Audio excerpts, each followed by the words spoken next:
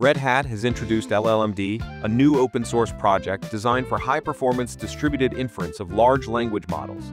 The platform is developed on Kubernetes and is focused on simplifying the scaling of generative AI.